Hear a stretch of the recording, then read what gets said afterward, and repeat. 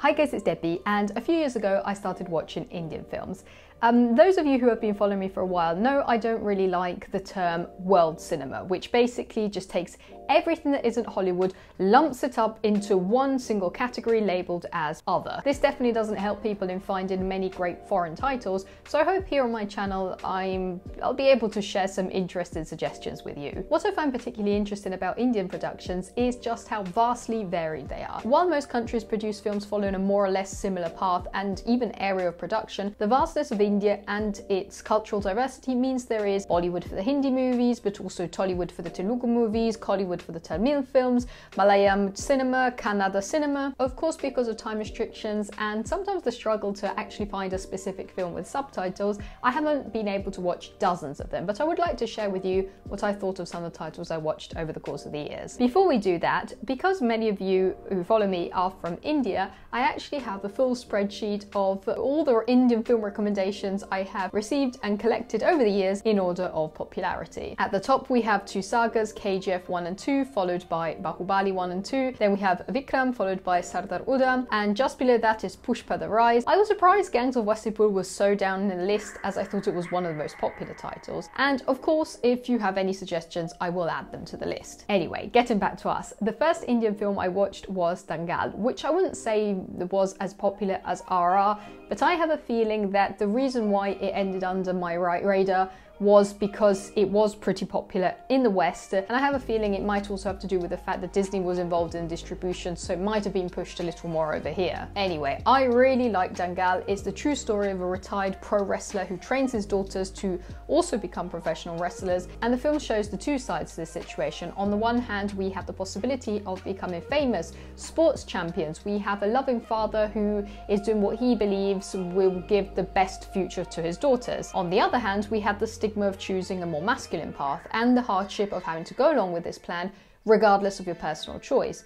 If you've seen the more recent film King Richard with Will Smith, it kind of has that same vibe of the strict father who might even cross lines, but who in the end just wants the best for his daughters. The protagonist of this film is portrayed by Aamir Khan, and when I discovered him, it opened a whole new world. I had no idea how popular this actor is and how influential he is on Indian and worldwide cinema. So I went down a rabbit hole and watched quite a few more of his films. One of them was Three Idiots, probably one of Khan's most famous films. I wasn't expecting this film to hit so hard, and I think I was probably deceived by the super jolly and funny promotional material. In this film, Aamir Khan portrays a jolly prankster who joins university and basically brings along a lot of chaos with him. And by befriending two schoolmates, the titular Three Idiots are formed. So the film opens in a very funny way. It's even sort of promoted as following the Ferris Bueller concept, and then it just throws at you some of the most gut-wrenching scenes ever. Because unfortunately, India has a big problem with students feeling the pressure of society, of their families, of the school to excel, to just make it. And the pressure is so big that unfortunately it sometimes has some very negative consequences. Another Aamir Khan film I didn't expect to hit that hard was PK. PK is the story of an alien who lands on planet Earth and doesn't know anything about how our society works. He befriends a young woman who teaches him a bit about our world, and this film made me realise how stupid so many things are in our modern society. And this film was released in 2014, so imagine how much more idiotic stuff would have been added if it was set in present times. Because if you look at a lot of the things we dedicate our times to, we fight about, the things we give importance to from the perspective of an outsider, nothing really makes sense. Religion, wealth, some aspects of relationships, it just makes you think about many things from a different perspective. And the last Aamir Khan film I watched is Tare Zameen Par, translated to Like Stars on Earth, in which again we have Khan in a school setting like Three Idiots, but this time as a teacher. The protagonist of this film is a little boy who has an extremely creative mind, a very vivid imagination, but who struggles with keeping up at school because of dyslexia. His parents don't really understand him and make matters even worse by sending him off to a boarding school where already he has his own struggles, but then feels very lonely and lost. And the only person that really helps him is Aamir Khan's teacher figure. Although Aamir Khan is one of the most popular Indian actors,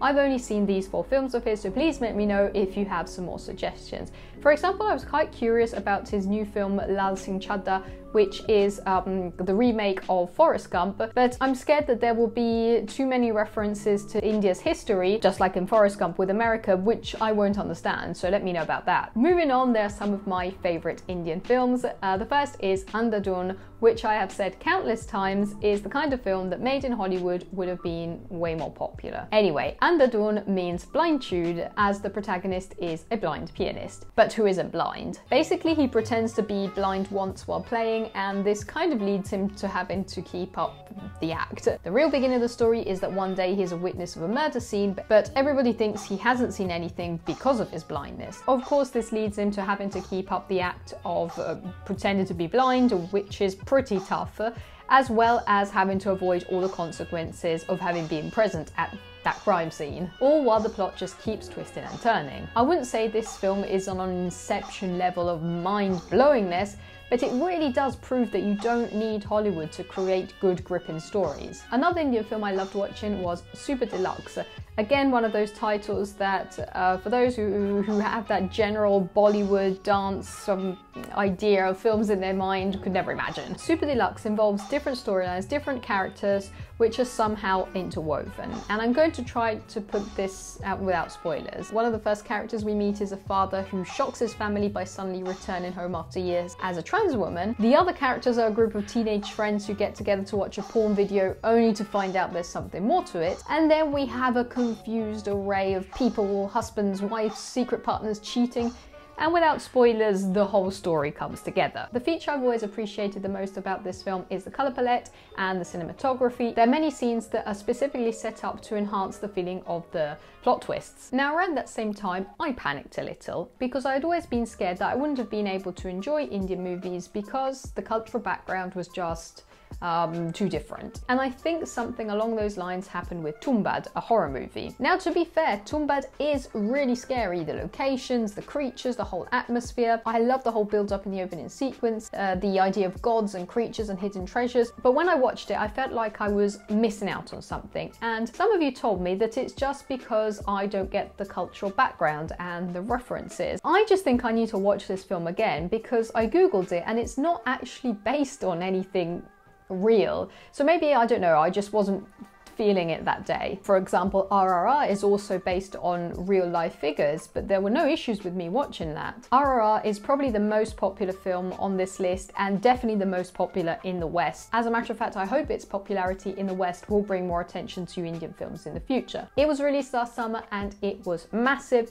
It even made it into my best films of 2022 list. RRR is the story of two men from widely different backgrounds whose lives connect when a little girl is kidnapped from her village by some nasty individuals from the British Raj. And the rest of the film is this epic chase between these two men, one who is trying to find the girl and the other who is looking for him. They are enemies, but they also figure out they have a lot in common. I will leave the link to my full review of the movie because there is way too much to talk about here. There had already been another peak of interest for Indian movies in the West, even thanks to Netflix, the previous year with The White Tiger, but I wouldn't say it was on the same level as RRR. The White Tiger is the story of an Indian man who works as a driver and overall assistant to a wealthy family, but he has this strong desire to make it one day, to finally become rich, and the story is about his struggles to achieve that. Because there is not only the concept of financially making it, but the protagonist shows how the help are just inherently considered inferior, to not even be acknowledged, to not even be spoken to or touched. So it's a much deeper social struggle than just simply making the money. And there is one very dark scene in the film which I think perfectly encapsulates that whole idea. Earlier I was mentioning RRR, and many of you have been sending in recommendations by director S.S. Rajamouli, and I watched another film of his, Eager, which means fly. The fly in the film is a man who, after being murdered, comes back to life as a fly and tries to carry out vengeance for what happened to him. If you liked the over-dramatic shots and slow motions and animal features in RRR, you'll probably also like Eager, also because it's from the same cinematographer K.K. Senthil Kumar. Then more recently, I've been watching more drama movies with down-to-earth stories because I like how they depict the real Indian lifestyle. One I've spoken about quite recently on my channel is The Lunchbox, starring the late Irfan Khan. In this film, he uses the Dabbawala delivery service, which is a very famous and highly efficient